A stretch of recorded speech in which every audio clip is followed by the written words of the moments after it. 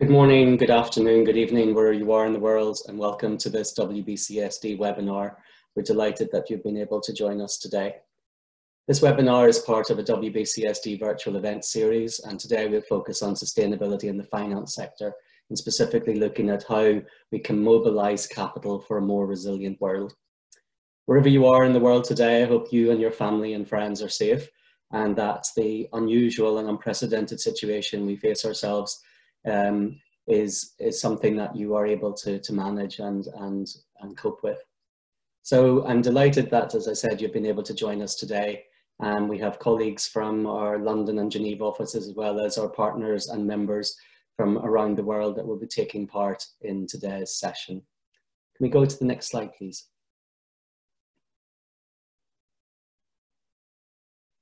So I'm Rodney Irwin. I'll be your host today, along with my colleague Joss Tantrum.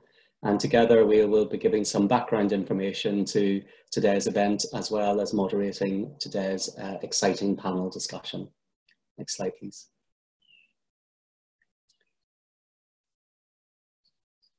And our panelists today are well known in their respective fields and bring an element of expertise that is vital for this webinar to be as informative as we hope it will be.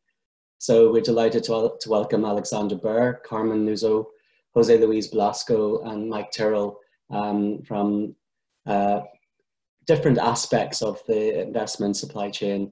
We've got legal and general investment managers, the Principles for Responsible Investment, Acciona as an issuer of capital market instruments, and SRI Connect. So we're delighted to have such an illustrious panel, and we'll hear more from them shortly. Next slide, please. Now, as you've already seen when we logged on, this session is being recorded and all participants are muted centrally. The slides and the recording will be made available in the following 2 days, so you will be able to access them coming shortly. If you do wish to, however, interact with me, my colleagues, or with our panelists, please feel free to do so. And you can use the chat function to do that, or you can also use the other options that you see here, such as raise your hand, etc. And we will unmute you in that occasion to allow you to ask your question verbally. Next slide, please. And of course, this is a WBCSD meeting that is for our members and for others. So we've widened participation beyond our membership. But because businesses will be on this call today and there will be interaction, we strongly encourage that this statement becomes something that you live by.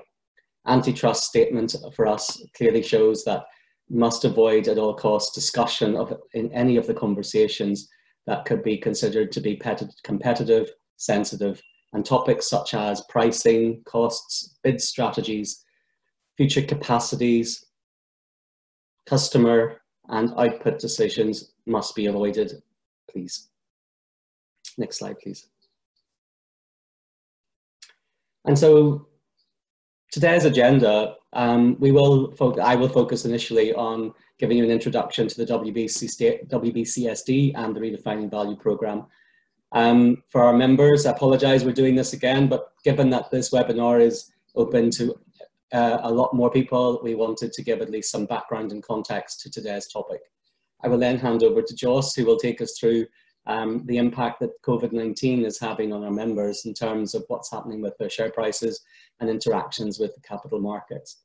And then the main event for today will be our panel discussion, which will be looking at finance and investment dynamics, particularly in the current climate, and the impacts that COVID-19 presents, both in terms of challenges and potentially opportunities. And of course, we will have a Q&A as well. So the next slide, please. So for those of you that aren't familiar, WBCSD is celebrating its 25th anniversary this year. And we believe that over the last 25 years, significant progress has been made to make businesses and policymakers and many other actors in the space aware of the need to transition to low carbon solutions, to address inequalities and to address the biodiversity loss that we see. The WBCSD provides leadership for a sustainable future, and we do that through our large network of members and global network partners. We currently have 200 global companies united around the common theme of creating a world in which 9+ billion people are all living well within the planetary boundaries by 2050. Next slide, please.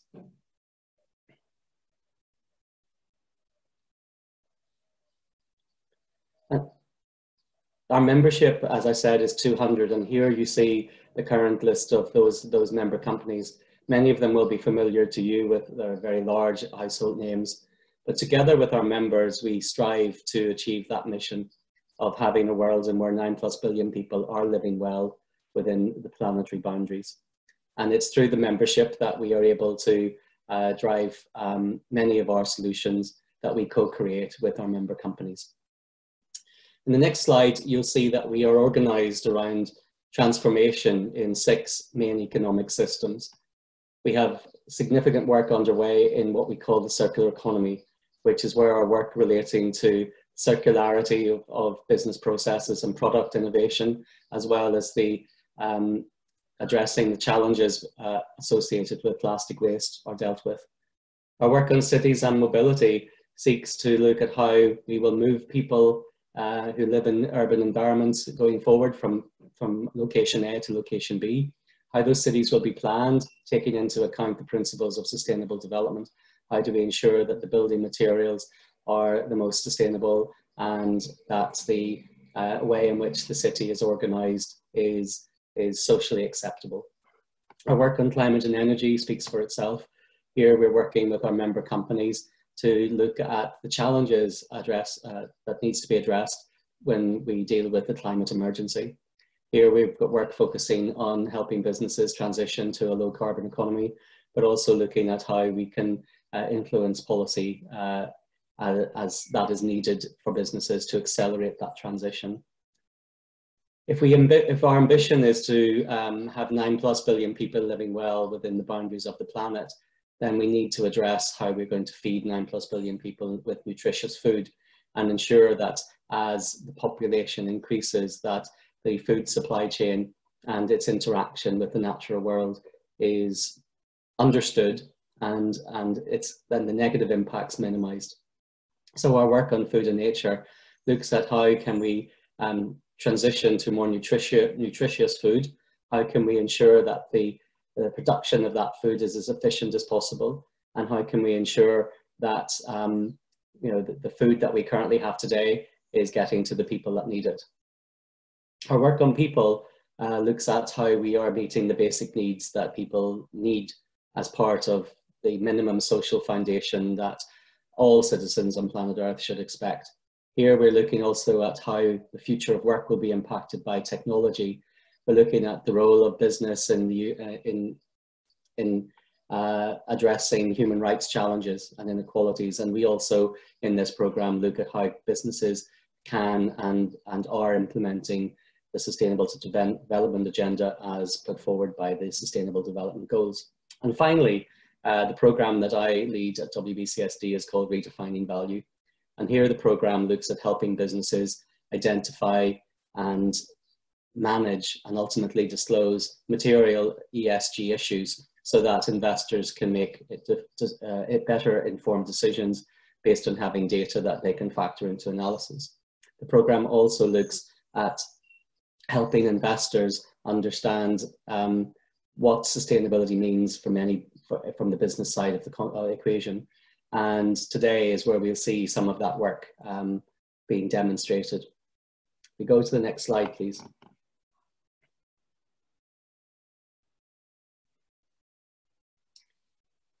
So you've heard a little bit about the WBCSD, you've heard about the 6 program areas.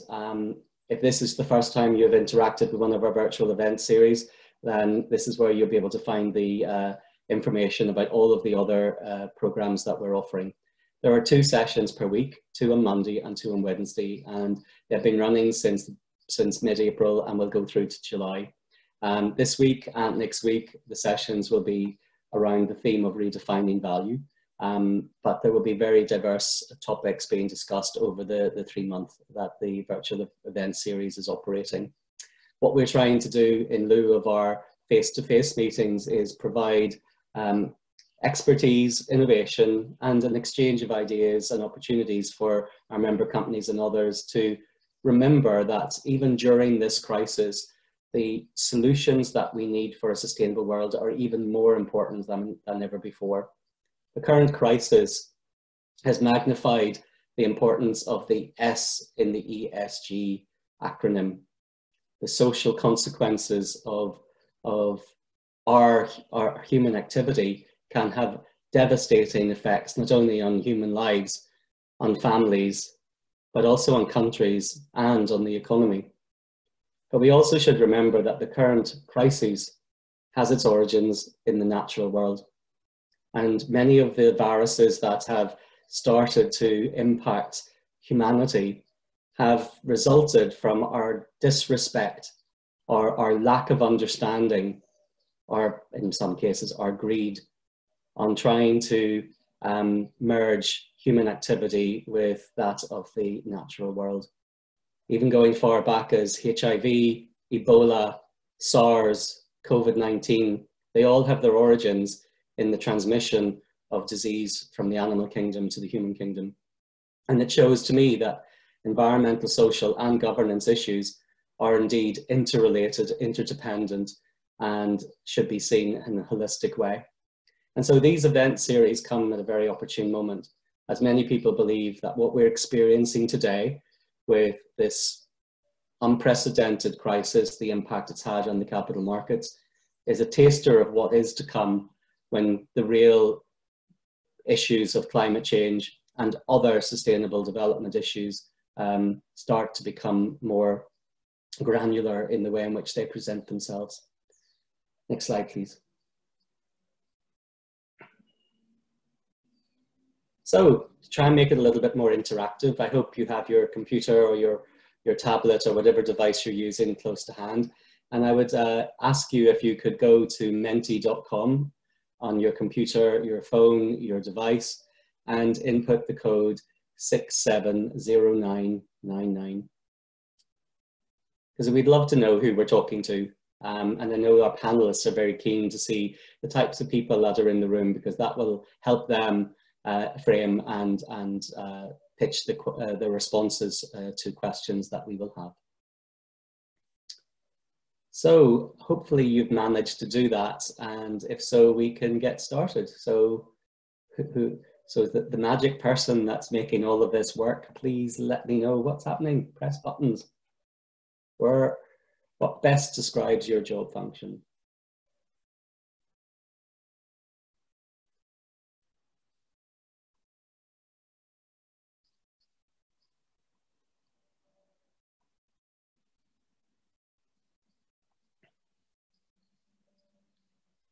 So the majority, well, about 65% of people are from the business sustainability world. We have one banker. Well, you're very welcome. How are you? And we have 10 people who fall into a category that we didn't predict. So for our own purposes, it would be lovely if those of you that are others could maybe type into the chat function a little bit about your job function, and we would get an idea of who's there. So thank you very much for that. So you're all welcome, sustainability people, the others, and of course, our random banker. Very, very brave of you. Thank you so much for taking the time. Right, next slide. So I've talked to you a little bit about the WBCSD, and I've mentioned that I look after this program called Redefining Value. Well, today's virtual event series and today's topic on the capital markets, it complements work that we've been doing in redefining value. And in the next slide, we get an overview of what we've been trying to do over the last 7 years with this program. This program really sets in quite a bold context that when we first started talking about this, many people were curious as to what we were trying to do. But basically what we're saying is that today, the financial system, which we don't believe is broken, by the way, the financial system does what it was designed to do. it moves money from A to B. Nowhere in there does it say equitable, but it moves money from A to B. It is a logistic system through which funds are allocated between different actors in the system. We've seen the growth, however, in what is sometimes called the non-financial system. Our French-speaking friends call it the extra-financial system, but anybody that's dealing with COVID-19 will see that it actually is part of the financial system, and that some real impacts and dependencies on nature and society can mean that what has previously been considered a disconnect is in fact a connection. But when we started this journey in 2014, our simple observation was that those people working on what we call sustainable development or sustainability or corporate social responsibility are disconnected from the financial system. And those working in the financial system are focusing on activities and ideas that are not necessarily connected with what the sustainable development system is doing. So there was a disconnect. The information flows that needed to inform decisions in the financial system were not being received. And likewise, the signals coming from the financial system of where it believed risks were going was not being received by the non-financial system, extra-financial system, or whatever we're going to end up calling it. So WBCSD sets itself its redefining value program in this area of the disconnect. And in the next slide, we'll be able to show you how we have addressed that. So our mission is to help more well-run companies make better decisions. And we work with business to improve their internal decision-making. Many companies got involved in sustainability through external reporting without necessarily having it embedded into the way in which the business makes decisions. And as a result, that disconnect became ever so more real as companies disclosed information that perhaps they weren't using to run the business, that weren't material for the business. And so our work was to say, let's take that back a step further. Let's look at how do we get ESG considerations into the decisions that a company makes around internal resource allocation, around product development, around redistribution of ideas, innovation processes. And how do we then bring that such that it can improve external disclosure so that the capital markets can put a more honest value on the valuation of a corporation? And how can the capital markets, with this informed information, then make different choices when it comes to the decision to invest or to offload stock? So for us, redefining value is around information flows. It's around investor grade information, and it's around information that yields decisions that perhaps have previously been ignored, particularly when it comes to impacts and dependencies on what is always considered externalities. But if we're learning anything from COVID-19, these externalities are very much interrelated in what the business is actually doing. Next slide, please. So over the last 5-6 years, we've developed a number of projects in sub-program areas that have attempted to bridge the information gap and address the disconnect that I previously presented. And our work on risk management, governance, internal control, accessing and managing performance have all been around what many businesses would do on the day-to-day basis within their organization to understand their impacts and dependencies. This is very much an inside business type activity. And we believed when we started this, it was an activity that very few companies were really doing. This required the finance function, the strategy function, the treasury function, the accounting department, the auditor, etc., all to be involved in work that previously was seen as somebody else's. But if we wanted to have this integrated into decision-making, those functions need to be involved.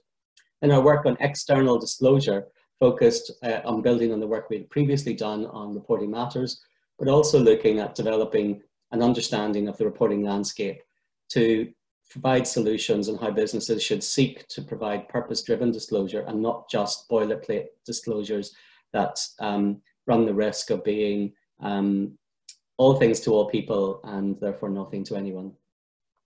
We have done some work with the IAASB on assurance and also have issued quite a bit of information and reports and guidance on how to improve the accuracy and quality of data, as well as working with our colleagues at the TCFD Secretariat to help companies implement the recommendations. And our work on investor decision-making, focusing on aligning retirement assets, is coming to fruition. That has helped many of our member companies have more meaningful conversations around the way in which their retirement assets are invested. Next slide, please.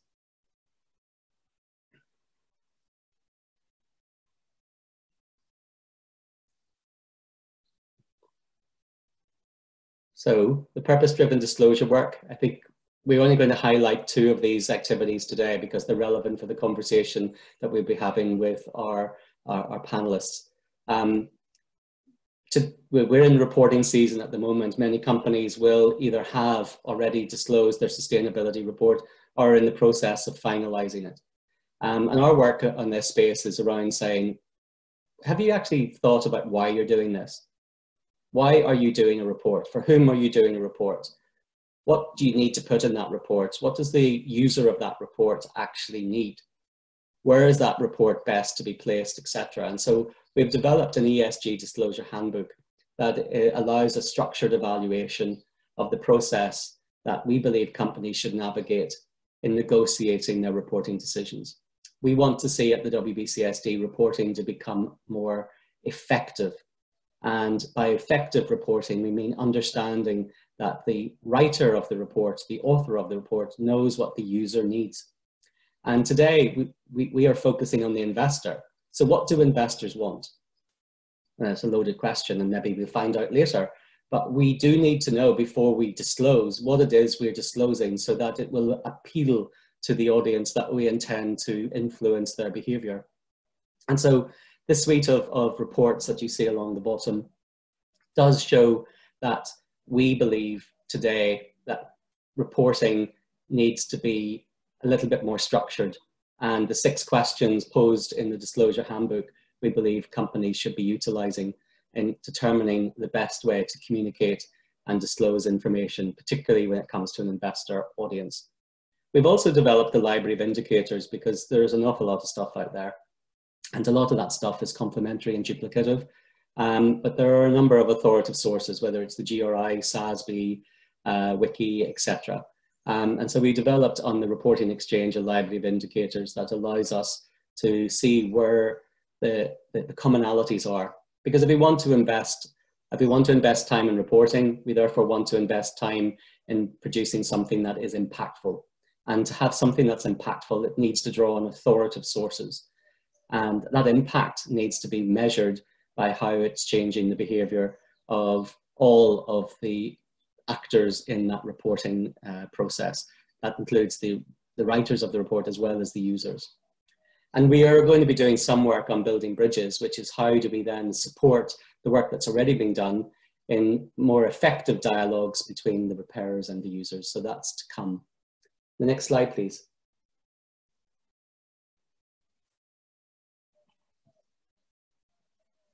So, as we said already, we are in the point of moving into the next phase of our work. And this is where my colleague Joss is very much in the lead. So we're in the process at the minute of looking at user engagement. And for us, the user is predominantly the investor. Multi-stakeholder audiences are extremely important, but when it comes to investors, we believe that they need to perhaps set special attention, and particularly in the way and the timing and the disclosure practices that will attract an investor participation. So coming soon, we are developing work to unlock this effective engagement and communication between investors and issuers, and bringing new actors to that conversation for sustainability purposes. So we're working with our CFO network, for example, to see how we can bring investor relations and the CFO into that debate. The Building Bridges project, which will complete in 2021, is designed to really target the issues that we identify here. And we're working to develop really important partnerships with organizations like PRI, for example, where we have complementary activities. And of course, what's happening in the last few weeks and the response that needs to happen with COVID-19 has also shown that we need to act quicker. The capital markets have suffered significantly as a result of the pandemic.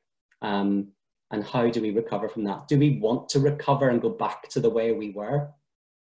Or is there something different that needs to happen? How will the investment community respond to the recovery of businesses? Will they want to see evidence of resilience being embedded into the operations of that company? How do we address some of the disclosure practices to give comfort to that audience that what we're doing to recover from the current issue will be something that will stand the test of time? So these are all the things that will be covered in the work that we're now doing. So next slide, please. And one final bit that's really just an opportunity to give you some more information. We've been working over the last 2 years with Allianz, BlackRock, Legal & General, Mercer, Natixis and PRI to develop 2 toolkits to help businesses understand the ESG principles that they could embed into their retirement asset or retirement plans. And they've been working with over 35 companies within the WBCSD to offer ESG-linked investments as part of the pension offerings that the companies offer. So I would refer you to these 2 resources if you wish to find out a bit more. But I think that's enough for me, and I'm going to hand over to Jos, who will take us through some initial findings from our work during COVID-19 and leave you in his capable hands. Very much, Rodney. I think we have a mentoring poll next.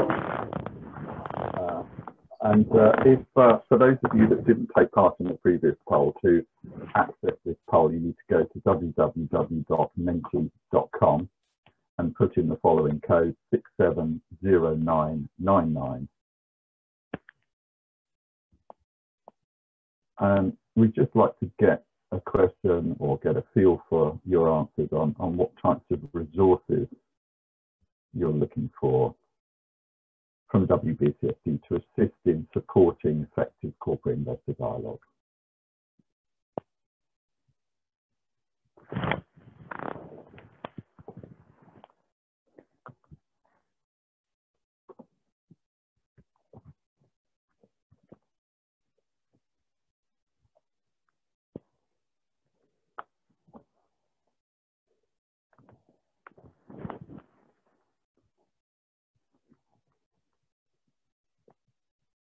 So if you've all managed to access that, we should be getting some results at some point.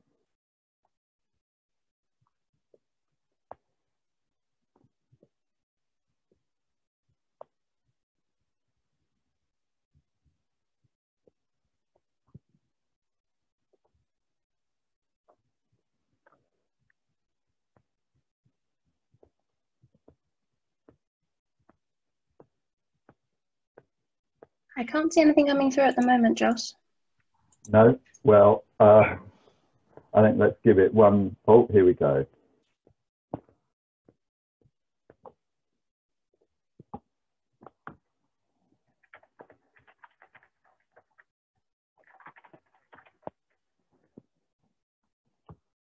So we're getting some more information. As Rodney said, we are currently undertaking a project to try and understand some of the dynamics that might be emerging. What are the types of behaviours and expectations on each side? So we have a range of things here: simple communication, support, best practice guidance, standards, sector information on COVID-19 impact. That's a fantastic sort of set of things coming through, and hopefully we'll have a chance to explore in the discussion coming up in a few minutes with our experts as to how they see some of these perspectives.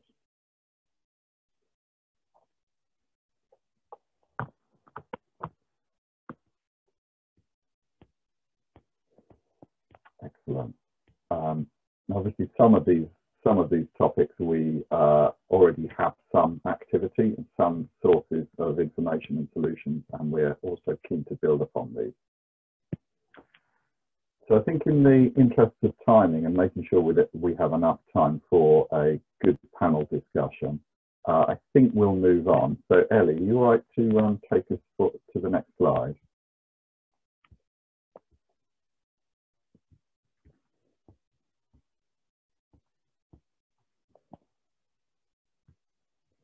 Fantastic, thank you so much.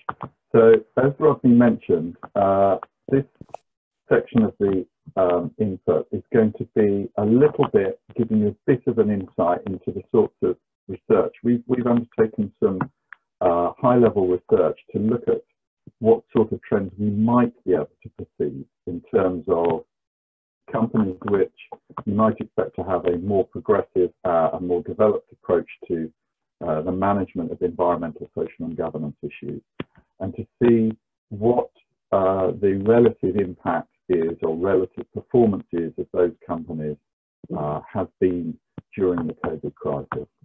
And we particularly obviously focused upon our members. Could you move us on a slide, please, Ellie?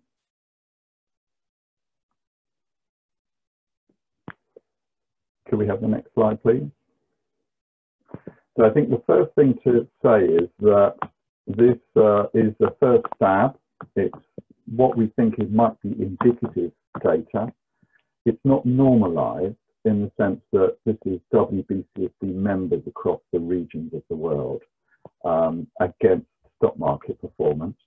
So it's not necessarily always comparing like with like. And we also would like to make sure that we're aware of the context, which is that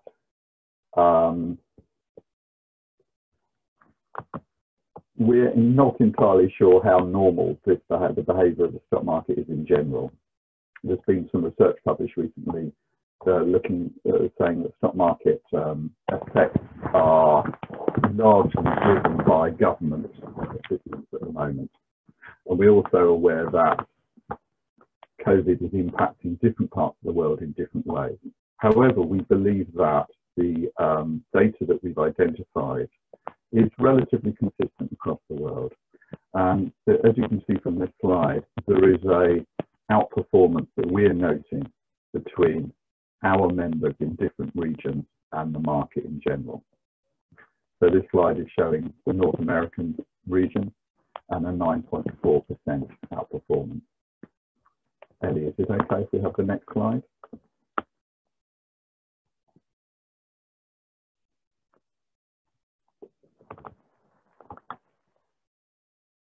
So this is showing data for our European members.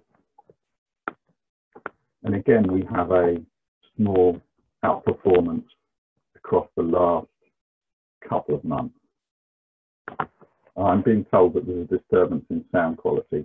Can I go to a different mode of operation? Rodney, can I ask you just to pick up the next couple of slides while I swap headphones? Sure. Sorry about that. So as Joss has been saying, obviously as a membership-based organisation, we want to ensure that our members are being, we're checking what's happening with their stock price. But as you can see, and as I mentioned earlier, the S in the ESG conversation has resulted in what could only be described as value destruction. And what we see here, and I know there could be a lot of criticisms around the crudeness with which we've done this, but what we're seeing when we look at a portfolio made up of WBCSD members in Europe versus all members across all of those stock exchanges that they are listed on, is that there is an outperformance. Now, of course, what we see here is potentially a correlation, but not necessarily a causation that this is due to sustainability.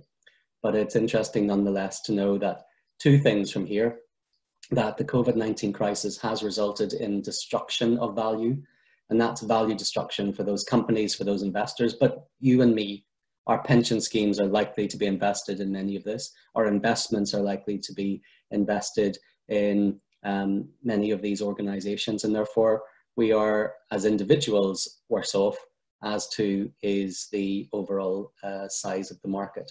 That said, the WBCSD members are outperforming that market by what you see here, a margin of around 4.3%. Joss, are you back?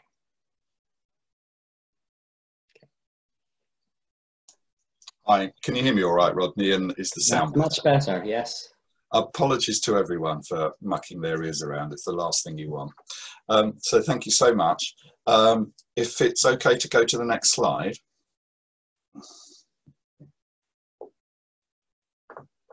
So again, picking up from what Rodney was saying, and again, making sure that we're not trying to obfuscate too much, there is a consistent thread which our findings are showing across the Asian market as well, where there is a discernible outperformance for those members that that we have in these regions and the wider stock market, or a correlation between performance and the wider stock market.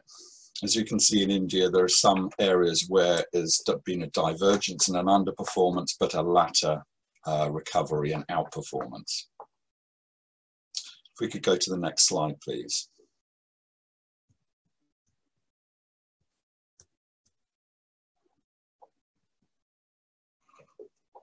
So stepping back from the data and the indicative data, we are seeing that markets are perceiving those companies with more progressive, more embedded and more strategic approaches to ESG management, or the management of sustainability issues, as being indicative of good management. We also see that there are indications that investors are seeing that companies that undertake better and more strategic sustainability management as giving rise to a greater resilience. And this picks up from evidence that has been produced over the last couple of decades, which is that those companies with better approaches to this management of ESG issues tend to have lower share price volatility over time. Could we have the next slide, please?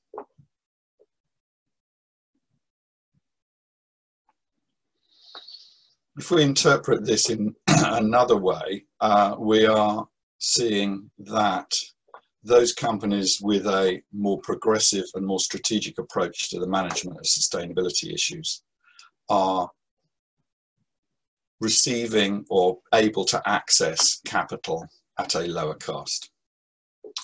And if you can see the last column in each of these coloured graphs, you can see that those companies with better or higher ESG performance are those which tend to be able to access capital at a lower cost, have a better cost of, a lower cost of equity, and a lower cost of debt.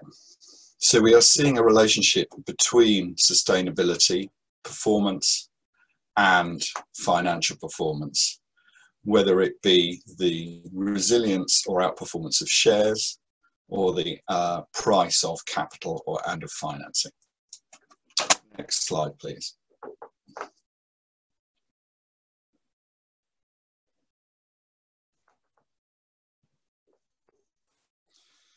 Another element that we've tried to look at is the extent to which or how behavior in terms of the engagement between companies and investors is changing. And obviously, when you're not allowed to travel, communication, as we all know, we're all on Zoom nowadays, there's been a change in how companies are engaging with their investors in terms of AGMs.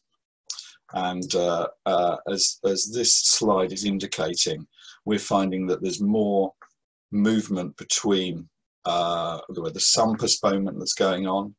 There's a growth in virtual meetings, so where companies and investors are having AGMs, but doing that with investors virtually. And there's also indications that companies are considering hybrid meetings.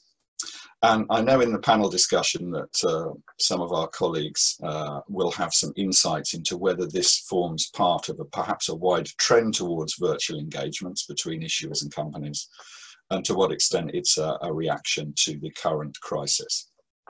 Can we have the next slide, please?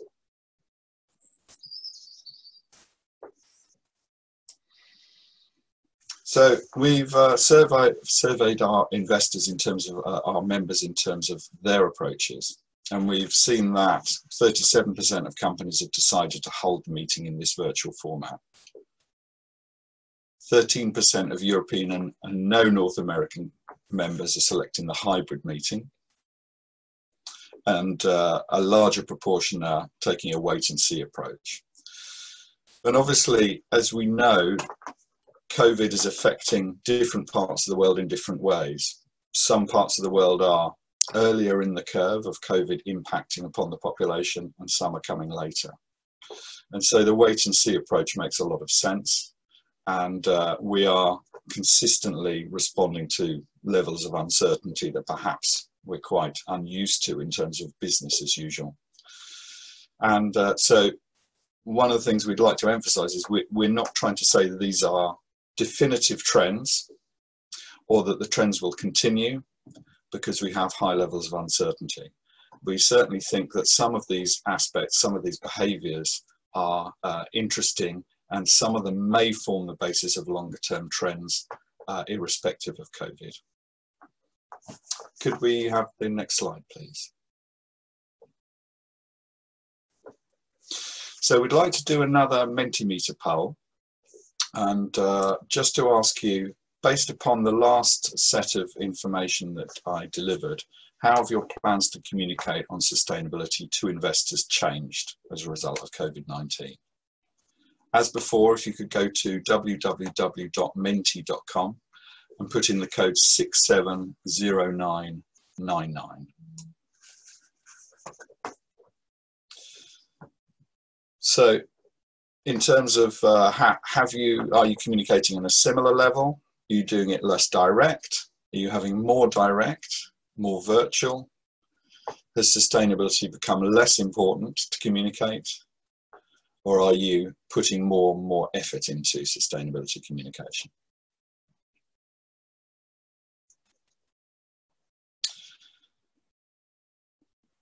Fantastic. If for those of you that haven't had a chance to log in, please do so. We'd love to get your answers on this.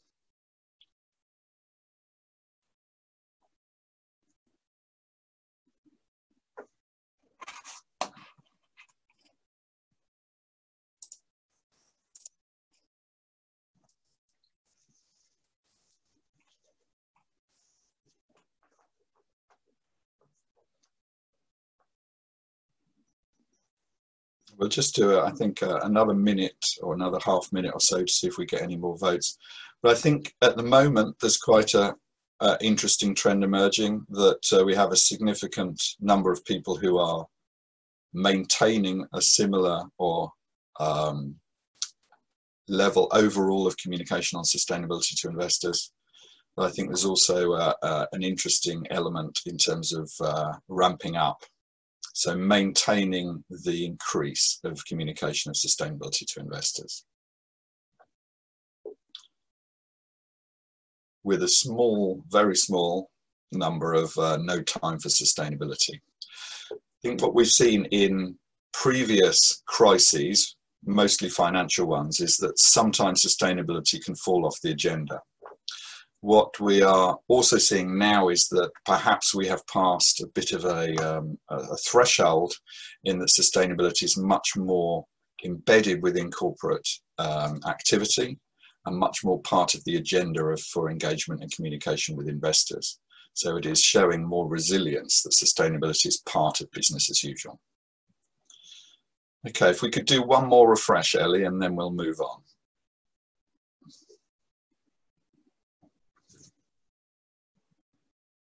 There's no changes to the data that's currently there, Joss. Okay, thank you very much, Ellie. Okay, so thank you very much for that input. And I think we're going to move into the panel discussion to pick up some of the themes and the threads and the findings that we've had so far. So if we could move on. Okay, thanks, Ellie. Can we have the next slide?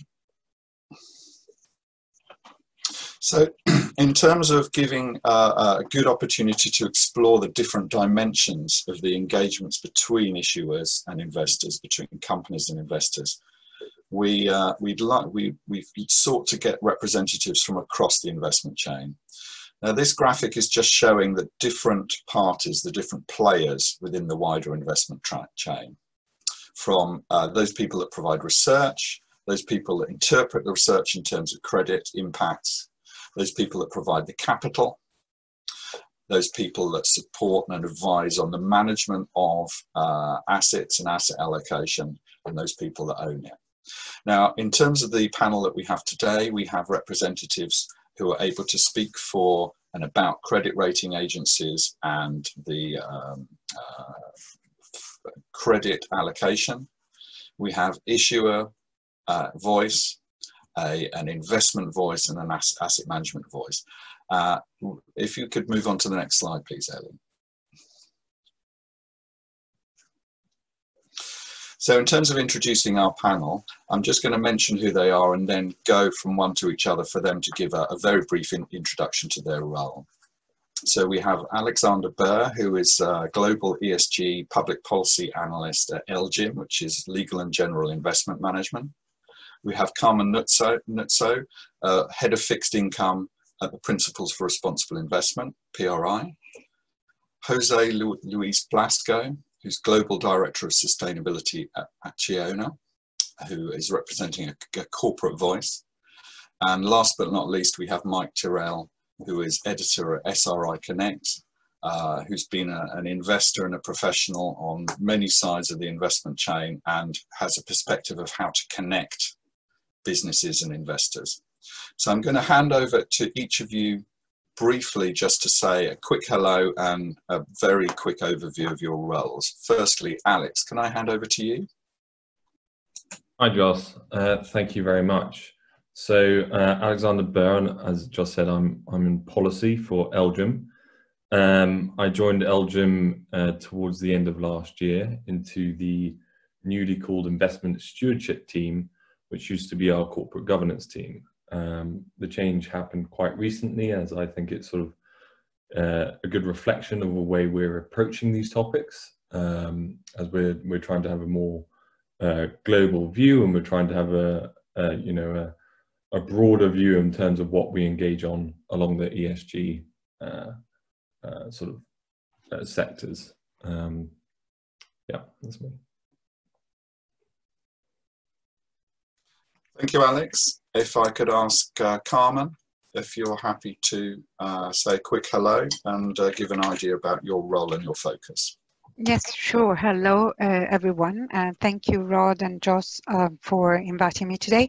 I'm leading the fixed income team at the Principles for Responsible Investment within the investment practices team. I've been working at the PRI since April 2017. We cover a wide range of asset classes within fixed income, focusing on corporate bonds, sovereign bonds, and recently we've launched 2 new work streams on sub-sovereign bonds and structured products. But most of my time at the PRI over the last few years has been focusing on nurturing a dialogue between credit analysts on the investor side and credit rating agencies. So I'm happy to elaborate more on the results we have achieved so far later during the webinar, and also on what we're hearing at the moment from both sides. Thank you. Thank you, Carmen. Jose Luis, are you happy to give us an introduction to yourself? Oh, thank you. I'm coming from Acciona. I am the global head of sustainability. Our company is a very special company. We cover energy and infrastructure sector. We emit last year 4 billion in ESG paper around the world. We have a very interesting exercise that I invite you to have a look, because we are the first company applying the EU taxonomy. You can identify what kind of activities we are performing aligned with the EU taxonomy. Is public and audited by our financial auditor. I am a member of the TEC, or the Technical Expert Group of the European Commission on Sustainable Finance. And the last thing that could be interesting for our audience could be that we believe that the current situation is an opportunity for sustainable investment, and we are very interested to show how the investors are trust in this new wave as a new opportunity for investors and for issuers. Thank you so much, Jose Luis. And Mike, can I ask you to give a little bit of an introduction on yourself, please? Yeah, sure, Joss. I'm Mike Tyrrell. I love the way you introduced me as an investment and a professional, as if the two were separate things. Can I be an investor or indeed professional about what you do? I've worked in sustainable investment for 20 years in asset management and investment banking and research. I now work for SRI Connect, which, as you say, is a platform that helps companies communicate on sustainability more effectively to investors. Why I think I'm relevant to your audience today is that I'm conducting a huge study for the European Commission on companies' experiences communicating on sustainability and ESG issues with investors. So if you have views on those, please do let me know them as soon as possible. And why I think it might be interesting going forward is that I'm going to be working with you and the team at WBCSD on the Building Bridges project. So again, if you're a company and you're interested in building bridges with sustainable investors, then get in touch with Joss and the team. That's me. Thanks very much, Mike, and thanks for the encouragement to get involved in building bridges, which we're developing now. So to get into the conversation and to pick up a couple of things, I think what we'd like to do in terms of the sort of first topic to explore is to perhaps pick up on some of the Mentimeter indications that we're getting about the sort of consistency of ESG communication to investors, and some of the participants in that survey talking about continuing to ramp up their engagement and communication with investors. So I'd like to gain the panel's perspectives on what are the challenges and emerging issues on maintaining this ESG focus in the current crisis.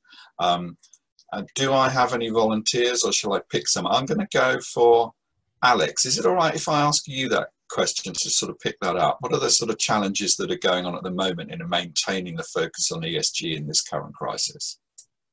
Sure, thanks, Joss. So in the immediate and short term, our focus has been on really supporting companies doing what they need to do to shore up their balance sheet and support the response to COVID.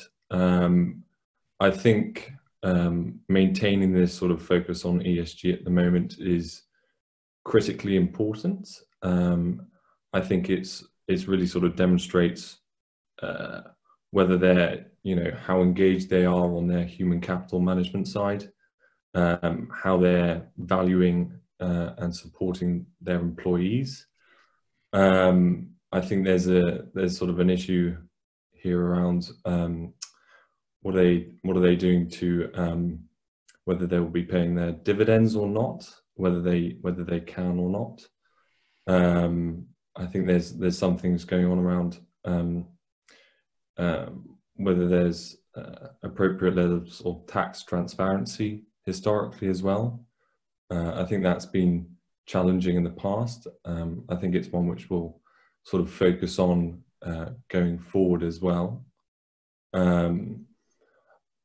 One, I guess, challenge which has also been highlighted a bit as well is an overboarding issue, something which we've been talking about for a while. So a number of board members or NEDs will sit on, up to 7 sort of boards. Now, when it comes to a sort of crisis, obviously, creates a real issue there, and how the support of which they can provide to the company. So this sort of governance indicator still remains crucially important. Does the director have enough sufficient time to support the company in their response and how they deal with it in a crisis such as this? So that's been quite an interesting one, and one which we will sort of continue to engage on going forward. That, and I guess it's less relevant in the UK, but in the US, the chair and CEO split has been an important one for us. That we need that level of independence between the two, as it's often a combined role in the US. So it's having that level of, that check in a crisis response period is also very important. Fantastic, thanks, Alex. So I think one of the things that we were sort of hinting at in terms of some of the data earlier is the extent to which those companies that take a more progressive approach to ESG and the management of sustainability tend to get understood as being, you know, more or better managed, and the role of governance within that context is essential. Can I turn to, on the topic of sort of maintaining ESG and the importance of having good governance or crises highlighting the challenges. Mike, you turned off your mic. Do you have a point you'd like to make on this? And then we'll turn to the other colleagues. Yeah, so I think how companies can communicate on sustainability at this point sort of breaks down into two questions. You've got the how you do it and the what you should be communicating on. But as Alexander started with the what, I think I'll endorse that to a degree and say I think the what companies need to be communicating about is twofold. There are the obvious COVID-19 related issues. So health, how do you manage health and safety at a time of COVID-19? The one which I hadn't thought of, but Alexander I think is a great point about, is your board able to function at a time of crisis? So there are the sort of specific issues which will come to the fore. But then I think you can expect companies not only to focus on these social issues, but also investors will be starting to look at the economic dimension of companies' performance. So I think we've traditionally talked about ES as if there was a sort of, or ENS issues, but companies have environmental impacts, social impacts, and economic impacts. And those economic impacts are structurally different from their financial impacts. So governments will be allowing companies to come back to work and encouraging them to come back to work if they support the economy, regardless of what they do for their shareholders. So being able to demonstrate that your business supports economic development, I think is going to be critically important. But a little bit, COVID-19 exposes, just like the financial crisis did before, the flaw in the ESG taxonomy. You have to have this economic dimension as well. I think the other thing that companies will see is that COVID-19 has shown us, as Rodney recognised, the structural nature of sustainability risks and opportunities. So I think we can expect, I think companies can expect investors to be asking much more fundamental questions about how businesses are positioned for when structural changes happen. It happens that the first way this has been exemplified has been through a pandemic, but again, as Rodney highlighted, climate change is around the corner, economic inequalities could be another one. There are plenty of other sort of potentially structural changes going on here. So I think companies can expect to see investors pushing on the obvious issues, on the economic dimension, and then on the structural issues. Of course, the other thing is that investors will be looking for resilience. So in the same point as the title of this presentation, but also as I think Alexander highlighted, there's a degree to which investors will say, okay, this has happened once, but it better never happen again. We need to see that your business is resilient to this, to either a second phase of COVID-19 or for a phase of something different. So those are the whats. The hows we can do later, but those are my thoughts on the whats. Fantastic, thanks, Mike. I'd like to, oh, sorry, Jose Luis, yes. Let me just to be a little bit provocative in this webinar, okay? I think that sometimes I think that the problem is not in the corporate side. The problem is this financial sector side.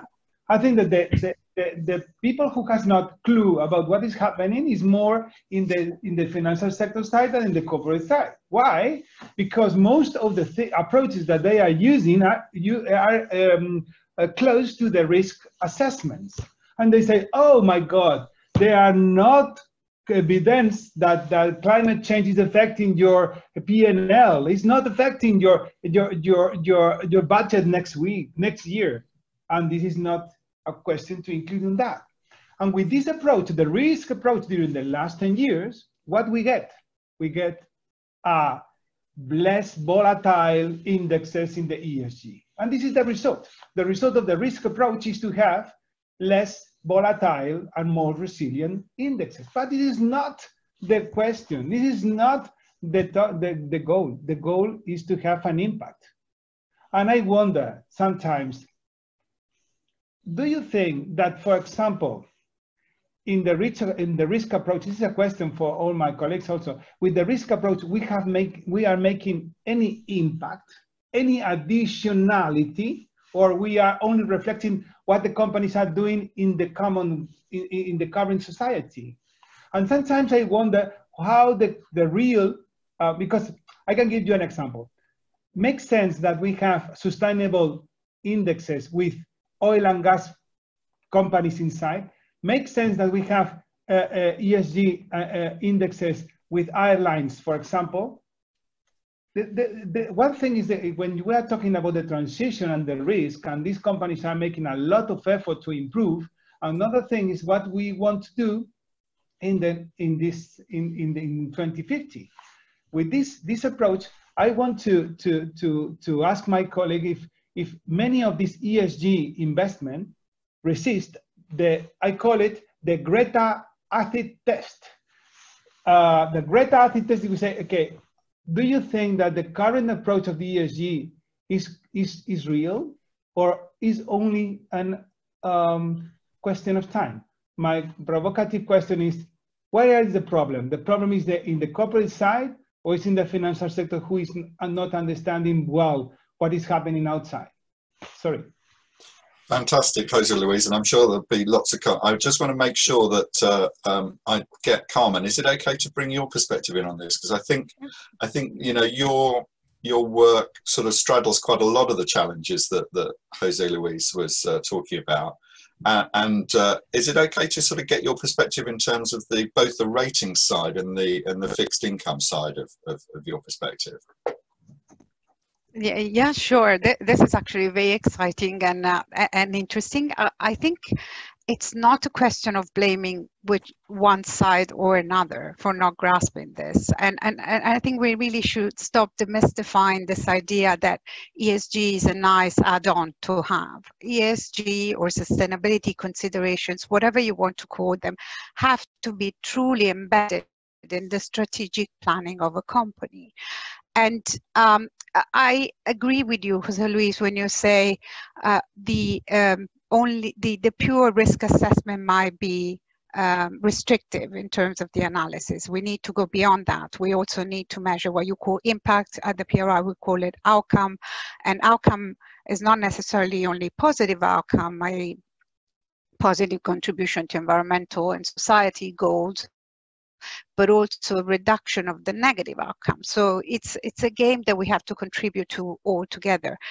With the work that I've been doing specifically on how to embed ESG factors in credit risk analysis, what has become very clear is that there is a huge confusion in the market between what it means considering ESG factors purely from the credit risk perspective and their financial materiality, as opposed to profiling companies based on, if you will, their ESG credentials.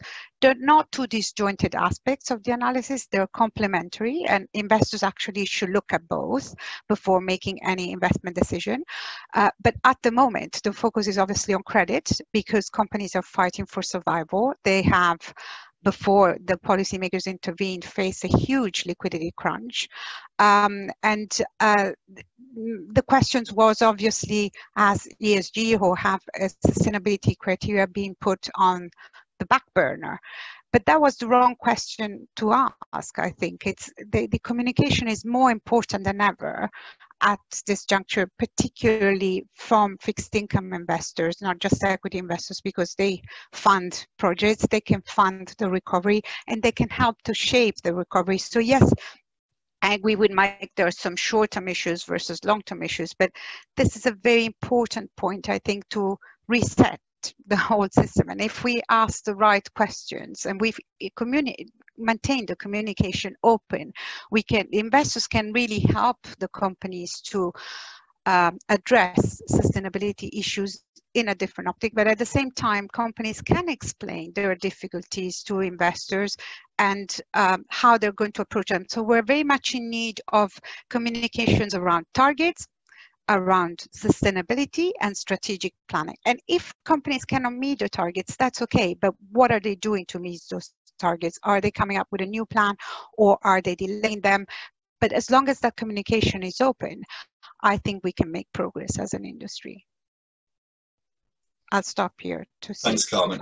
I just to before handing over, there's a couple of questions that I think Jose Luis has framed the challenge beautifully, and also I think perhaps being provocative in the sense of keeping our eye on the main challenge that we have. Now, I think we want to make sure that we don't minimize the fact that we're currently in a global crisis, and a global crisis that, as Rodney was saying, is potentially, we don't know, but has potentially arisen from how we've understood complex systems, or how we've ignored those things, or how our focus upon certain types of activity has given rise to damage and then risks from the natural world. But we're also facing a larger challenge that is related to climate change, that's related to nature loss, that's related to water challenges, to some really big picture issues that are going to present significant challenges to the way that we organise ourselves. So Jose Luis, from my perspective, raised a few questions, a timescale challenge, a mismatch between the types of time horizons that many investors are using and the types of time horizons that the environmental and social challenges that we're seeing impact upon, and the extent to which that mismatch is giving rise to an inability to value sustainability and the transitions that corporates are required and capital needs to change in order to support. He talked about the fact that a risk-driven approach hasn't really helped us to avoid the challenges that we're seeing at the moment, and questioning the sort of, if we can use a risk management approach, then we've got everything sorted. He also talked about scale challenges. To what extent are we really supporting and driving transition towards the types of change required for a sustainable future? And he also mentioned this idea of, you know, is best in class going to get us there? Is that approach? I just wanted to pick up a couple of things. I know, Alex, in terms of LGIM's approach, you have had a sort of strategic focus upon infrastructure investment and therefore very much a long-term approach. Do you have any perspectives from the LGIM side on sort of how you're dealing with this timescale issue of immediate crisis versus long-term change? Thank you. Maybe controversially, I very much agree. We aren't fast enough. We haven't been reacting quickly enough. Capital hasn't been going towards you know, green sectors quickly enough. You know, that can be seen for the calls for the latest sort of 6th carbon budget. You know, the policy direction is not there yet. So I tend to agree, and one of my sort of top 3 priorities is how we, well, 2 of them is how we're going to achieve net zero more quickly in the UK and the EU, and how are we going to stimulate capital to go into those sectors. So I think, yes, continue, you know, we've been focusing on long-term infrastructure, absolutely. But what more can we do to stimulate new innovation, new ideas? How can we use maybe our sort of balance sheets, use that as some sort of patient capital? Could we work with the government more closely in these areas? That's my personal view of this. As in, I think we all have been a bit of laggards in this sector. You know, some could argue partly because there hasn't been that level of disclosure, necessary level of disclosure to allocate capital towards the sort of greener companies and sectors. You know, and that's been worked on, and you know, the taxonomy's in place now. We're you know, all working on how we sort of can you know, bring the sustainability level directives into the UK, etc. So that's happening, but I tend to agree, you know, this isn't happening fast enough. TCFD, when, you know, the final recommendations, I think was 2017, wasn't it? So, and it's 2020, and why isn't TCFD mandatory? Why are we still debating that could be a few years out? I find some of that, so on a timescale, I do agree. And that's certainly something that we're trying to push for, and that's, maybe I should say, my responsibility as I've come in to try and do that with the UK and more broadly and globally, you know, push the regulators or the, you know, the governments which have concerns about bringing this slowly into the market. But, well, you know, why don't, you know, we're in a climate or in a sort of net zero climate emergency, so why don't we react as such? Thanks, Alex. Carmen, would you like to pick up on that point and the previous the topics that we've discussed? Yeah, sure. I very much concur with Alex in the fact that we are late in taking many measures to accelerate the transition towards net zero. I think, if anything, in addition to what Rod said earlier in the opening remark, to the fact that the COVID-19 pandemic has contributed to escalate the materiality of social factors in investment decisions, probably because now people are thinking more about health and safety and their potential business, financial and reputational consequences. What this has highlighted is also the really potential disruptive nature of some of these issues that encompass a global dimension. And if anything, I think what the COVID-19 fallout has taught us is how systemic risks can be. How big are the repercussions that can be felt across different supply chains that are so interconnected now, that are so globalized? So why hit the wall before thinking of what are the right measures rather than preemptive some of these measures? And there have been some warning signals, admittedly not many, but the COVID-19 crisis hasn't come completely unexpected. In fact, some of the countries that have experienced similar flu conditions over the past years, I'm thinking of the SARS, of the avian flu, etc., have reacted earlier and they were in a better position to tackle the pandemic. The policymakers themselves have reacted much faster than they did after the financial crisis of 2008-2009, which was due to different causes, but they were in a much better position to react this time because they had rehearsed already. So what I'm trying to say is that really the preparedness is key here. And although it's too probably early to draw some definitive lessons, I think one of the main ones is really the shift that we have to make from forecasting to scenario analysis. Scenario analysis is very much in fashion now because it's one of the recommendations of the TCFD, the Task Force for Climate-Related Financial Disclosure, but it's not new. And scenario analysis really helps companies as well as investors to measure sensitivities to different possible outcomes, and most importantly, to focus on what are the triggers that could make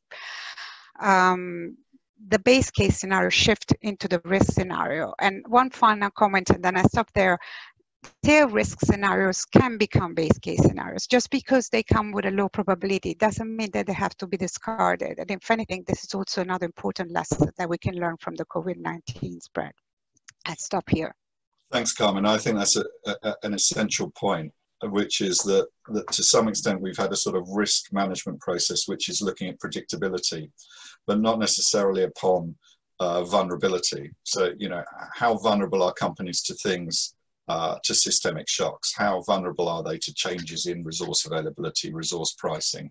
How vulnerable are they to the sorts of things that they may be unlikely, but can stand to change the dynamics of the system as a whole? Mike, can I hand over to you on, I'm sure you've got perspectives on this challenge, that how do we deal with ill-equipped or sort of lack of perspective of the long term? How do we deal with risk? How do we move from risk to scenarios and understanding vulnerability?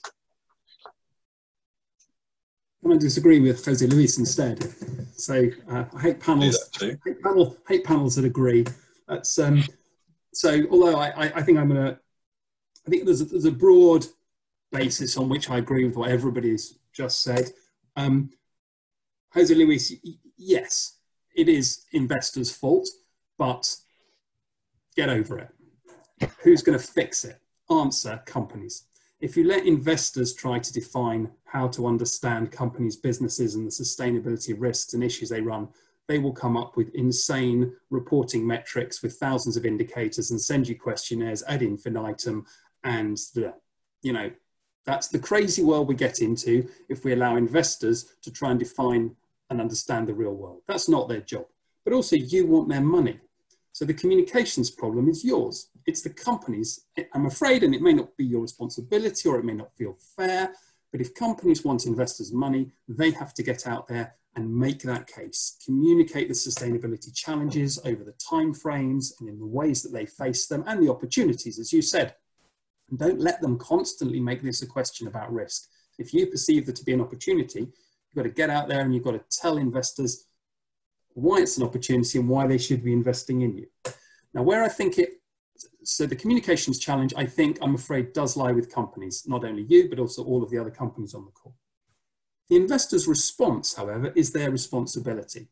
And this is where I'm going to try and needle Alexander a bit, because I think investors' responses to COVID-19 fall into exposes quite a significant difference between different styles of sustainable investment.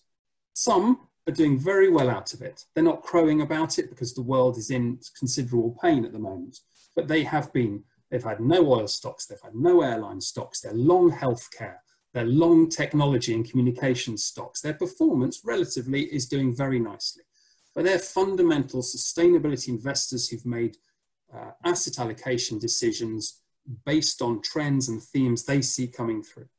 They didn't see COVID-19 as the cause of this economic disruption, but they were positioned their portfolios in a way that has actually played relatively well for them. But then you have the other group, the ESG risk type investors, and they will, because it's what they're supposed to do, track risk and ensure that the portfolios are governed in whatever direction the world is going. So passive ESG funds will ensure that on a world to total transition or on a world to economic and social collapse, their portfolios will never deviate too markedly from the rest of from other portfolios. So you have two very different responses, and I think COVID-19 presently, but as water shortages or climate change or demographic change will in future, exposes two very different responses, exposes two very different investment strategies. Thanks, Mike. I'm conscious of time. We have 10 minutes left. What I'd like to do is pick up on the two bombs that Mike's thrown, and then ask a sort of final question around the dynamics. Jose Luis, I think first, Mike, Mike was pretty clear. It's your problem to make the case or to talk to investors about how you create value, how you interpret the big changes in the world, and how you're going to be a company that succeeds over the long term. I presume you agree, really. Yeah, two very, very short. Believe me, I make around 5 to 10 meetings with investors every month in the roadshows, and investors love simplicity, not complexity. And I think that we are providing information that they are asking for, but the questions are, for me, in my perspective, is wrong. I can give you an example. The Dow Jones Sustainability Index is working now with the information that we provide from the fiscal year 2018. It's stupid. It's driving, looking at the mirror. At the mirror is not real. This is stupid. But this is another problem. The problem is that we have more smart investors now who are providing more insight or asking questions about the next step. What are you with your current equipment? Are you in the condition to survive in 2030 with a 50% of reduction of CO2? Is credible your business model? And the second that I say a question for you also for what happened with the stimulus package? What happened? Because everybody is talking about the green recovery, and we are talking about 5 trillion of money in the mainstream working for make or not the transition. And I think that is a very relevant role that the financial sector could have in this green recovery. I don't like the word resilience, because resilience comes from the Latin resilio. It's a jump back, and we need to jump forward. This is not the question that we need to jump back. We need to jump forward, and we need to jump forward.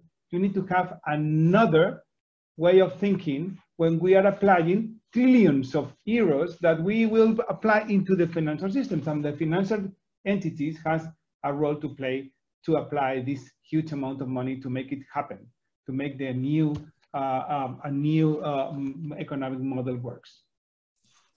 Fantastic. And I just wondered, just picking up from that, Jose Luis, and hand over to Alex, because I know that LGIM have been thinking about putting lots of thought into green recovery. Is that and Jose Luis highlighted the challenge that we had a massive stimuli from the last financial crash of last decade that seemed to be pointed in the wrong direction and gave rise to more of the same. What's the perspective from the investment perspective of building back better?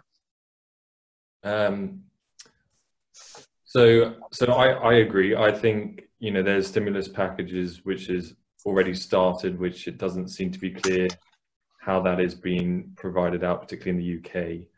I think we need to be looking now at a more medium long-term stimulus package, and perhaps more controversially than some of my colleagues, how can we really use that as an opportunity to stimulate commitments to net zero? Maybe what are the conditionals or conditionalities of which we are applying to those stimulus packages? Where are we allocating that, and which sectors are we going to allocate that to? It is perhaps controversial to allocate it to the ones which are supporting that green transition more than traditionally have done. So from an LGIM perspective, we absolutely want to see the direction the government in the UK and others take in that way, which will support that net transition or that net zero transition. How we can go about financing it, look, it is for us, we need to understand what the companies have been doing in this area, not just on a quantitative basis, but also qualitative. So what some of the others have also been saying, how have you been responding? It's not just, it's not just an indicator. We really need the behind and the explanation behind that. But certainly where we can, from my perspective, I'll be pushing the governments to be more ambitious and perhaps be more controversial about where we can support or where we should be supporting, which may mean, some companies naturally, won't be progressing or won't continue on the same path as they had done up until now. Josh, can I jump in very quickly, because I'm conscious of time. I just wanted to make two remarks in response to what Jose Luis said and also Alex said. I think Jose Luis was right in highlighting the difference between resilience but also the need to move forward. But at this juncture, it's very important to be resilient, because if companies go bust and out of the market, they cannot even jump forward. So we need to distinguish, again, the short-term implication versus the long-term ones. And you're right, Jose Luis is saying that investors have become smarter and perhaps more demanding, but it's really important to keep that conversation going, because sometimes investors may not ask the right questions. Companies may feel that they provide data, but they are not understood in terms of their strategic planning, or investors complain they don't find the right data. So keeping that dialogue is of utmost importance to make progress again. And I agree also with Alex in terms of redirecting capital and having a unique opportunity right now to support and accelerate the transition to net zero. But let's not forget that we have a unique opportunity because of what's happening to oil prices for unrelated reasons. So we've had an oil price crisis that has exacerbated or added to the ongoing COVID crisis. So that's perhaps I was struck by how the media headlines have changed compared to, say, the end of March relative to the most recent one. So the end of March, this was like, oh, the drop in oil prices will threaten the acceleration to net zero economy. Now it's the other way around. Some people are actually forecasting a peak of oil demand much earlier than anybody would have thought. So it's really up to both investors and companies to grab this opportunity, as disruptive as it may have been, but to make progress and channel capital in the right direction right now. Thank you, Carmen. I'm aware that we've had a huge discussion. I'm going to give Mike a chance to say something in a sec. We could have probably spent several more hours exploring all the different avenues that I think have been raised, and I'm aware in each one of your inputs we could take a lot more time. Very quick, Mike, can you give us a quick point, because we need to move on and stop. We have 3 minutes left. But this is going to be a closer on practical action. So taking on board Jose Luis's point that we do need substantial capital reallocation to achieve sustainable development. There are some investors that understand this, and there are going to be many more as a result of COVID-19. What companies need to do now is they need to get out there and find those good reallocating investors. They need to find the individuals at each investment firm that's prepared to reallocate, make investment decisions based on sustainability factors. They then need to set up meetings, the sort of meetings that Jose Luis is talking about, 5 a month, with those sustainability investors. This is an incredible opportunity to develop these relationships by Zoom, because we've moved to a Zoom world.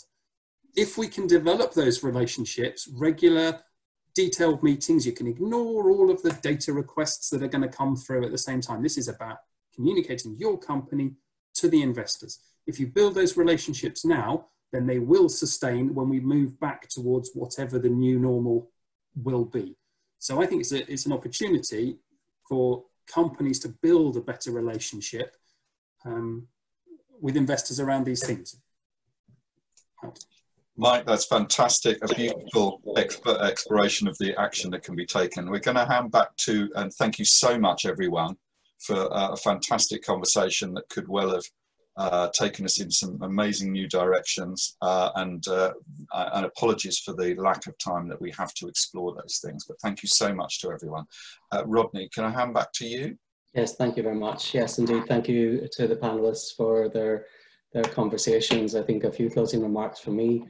Of course, I agree that, Mike, that businesses need to get better at having conversations with investors, but investors have to want to listen. And this is a two-way dialogue. It is not a one-way monologue. And I think up until now, many of the members of the WBCSD have been frustrated that the signals that they are aware of and have been communicating about E, S, and G have been sidelined for short-term financial return.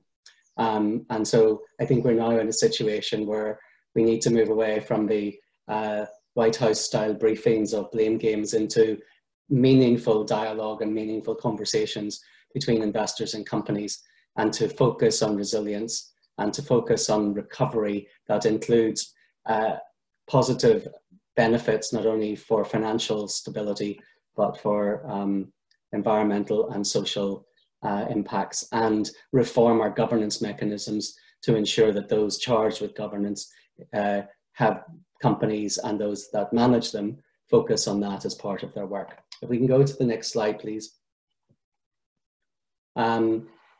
Just wanted to let you know that we have recorded today's session and it will be available. For those of you that have registered for the webinar, you'll receive that within the next 2 days. But I should also say that there is a whole range of information that you can get as part of our COVID-19 projects. You can turn to the wbcsd.org website and you will find quite a large volume of work that's there. In addition to that, we're hosting webinars later this week that will help businesses navigate some of the legal community and then the legal issues associated with COVID-19 from an employee and privacy perspective.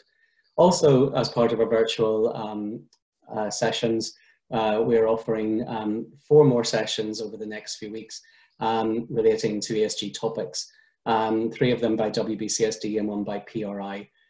So on the 13th of May, on Wednesday, my colleagues will focus on TCFD learnings and next steps. So where are we with the TCFD? What can the company do to implement its recommendations? And what are the opportunities and challenges presented by the TCFD recommendations?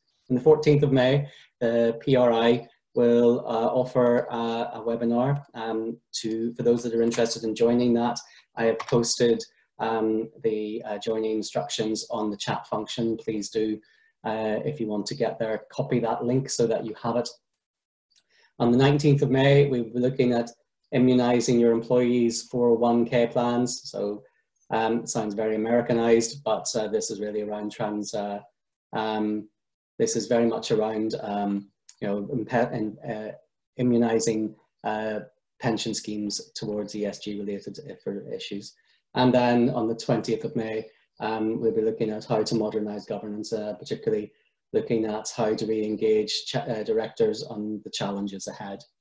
So without further ado, it just leaves me to say a huge thank you to Carmen and the gentlemen for their participation in the panel today, and to Jos for his moderation, and to wish you, wherever you are in the world, a wonderful day. Thank you very much.